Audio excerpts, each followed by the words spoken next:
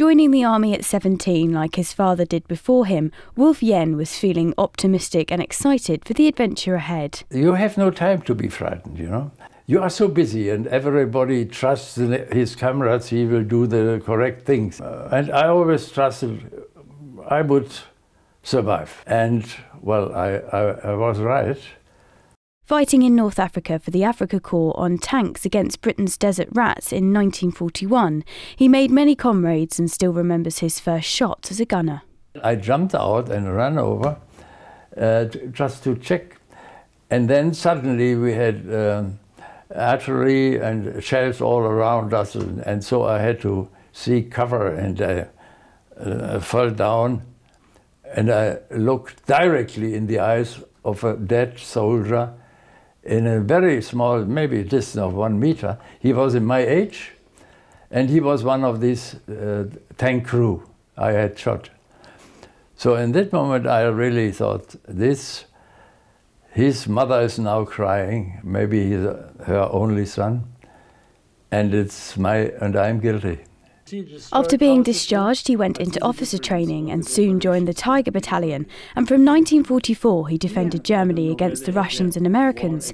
We were hoping that the war would end soon, that really we get the order, give up, surrender.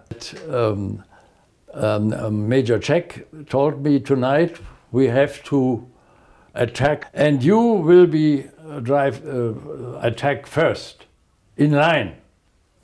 So I went to my crew and said, okay, tonight we attack and we are top. We are on top. Then they said, no, sir, we don't want to die now anymore. The war is lost and we want to survive. So I went back to the major and said, my people don't want to. But our major said, here, take the bottle of cognac and ask him once more after we finished the bottle. And so we finished the bottle, 5 of us, of cognac. They said, okay, let's go first on top. It doesn't matter whether we die or not. And then we attacked, and of course we were shot. Right before the war ended, he became a prisoner of war in Russia. Yeah, we were surrounded, thousands of men at night. We were checked, of course, and they took us our watches. But I had a little compass that was from a former pilot. A little compass, and I had hidden it under my tongue. So when they checked me, they couldn't find the thing. That helped me later when we escaped. Heading home after the war at the age of 21, he remembers seeing his mother's face as she realises that one of her sons has returned.